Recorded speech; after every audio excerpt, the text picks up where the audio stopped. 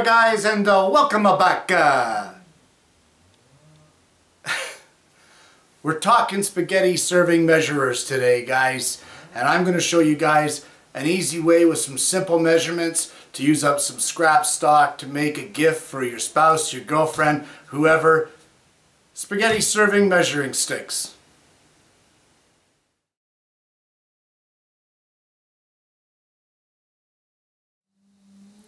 Alright, so I'm going to be making this project today, and it looks a little like that right there. I'm going to be making this out of a little bit of scrap walnut. This is 3/16 of an inch thick. It's a nice light size. You may want to use 1/4 inch, whatever you like, but either way, we're going to start off with a blank of 2 1/4 inches wide and 9 inches long. So let's start with that. Here we have our piece now of walnut, like I said, that we're starting off with, at 9 inches long and 2 1/4 wide.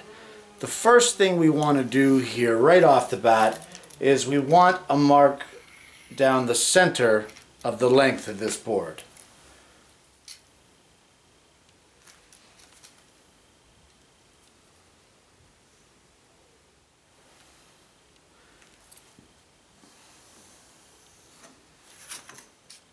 The next thing you want to do is you want to put marks down that center line, one at 2 3/16, one at 3 5/8, another mark at 5 1/2, and the last mark at 7 5/8. Now I've used my Incra rule to place these marks, but of course you could use a tape measure. So now that we have the layout done of our center marks, we're now going to drill specific size holes for the specific serving sizes of the spaghetti. So the mark that you placed at 2 3/16, we will drill a 7/8 diameter hole. This mark here at 3 5/8 will be a 1 1/8 diameter hole. The mark down here at 5 1/2 inches will be a 1 1/2 hole. And finally, this last one down here at 7 5/8, this will be a 1 3/4 inch diameter hole. So we're going to head over to the drill press and we're going to drill these 4 holes, and then we're going to play with the top end of it just a touch.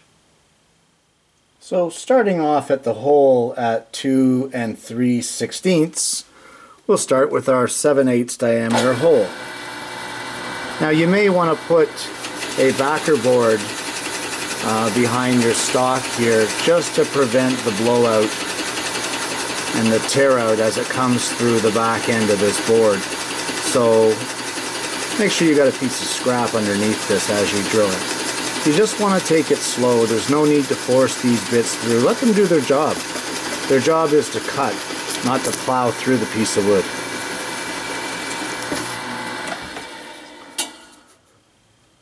Now at our next mark, which is at the 3 5/8, we want to make our 1 1/8 inch Forstner hole.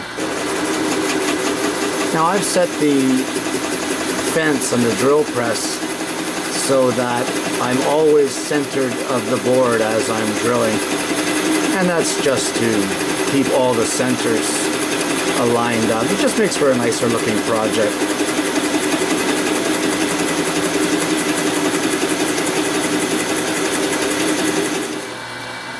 Now at our 5 1/2 inch mark, we'll be drilling a 1 1/2 inch Forstner hole.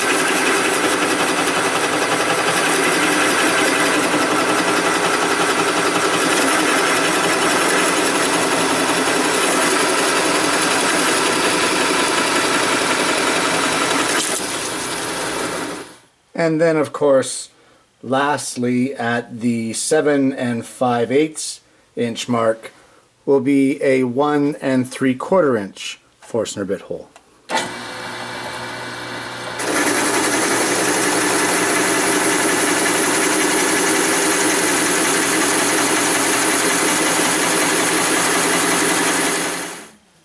We have all of our holes drilled for 1, 2, 3, and 4 person servings.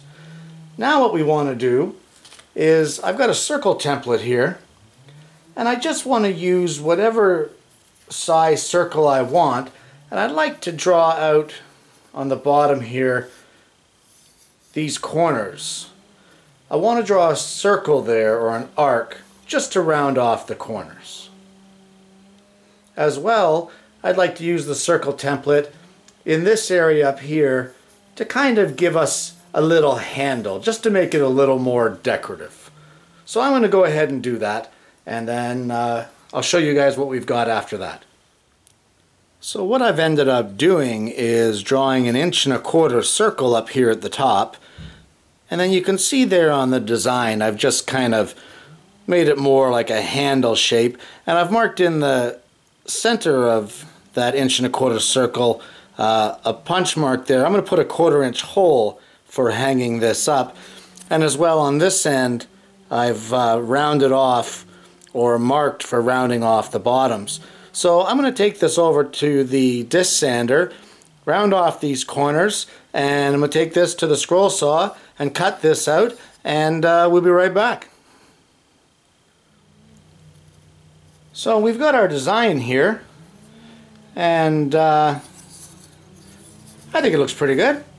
So we're just going to give this a quick sanding on all surfaces, and we'll get back to you.